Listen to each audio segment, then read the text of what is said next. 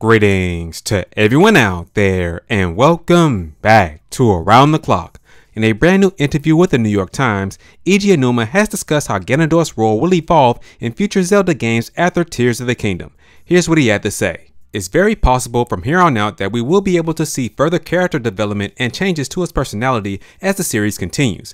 Ganondorf is an ingredient that we use to supplement gameplay. So there you all have it. Although we don't know exactly what Ganondorf's role will be in future Zelda games, according to Eiji Aonuma, he may be playing a more dominant role in the story in the future games, and his personality may be changing as well. But hey, we do have to wait and see what happens.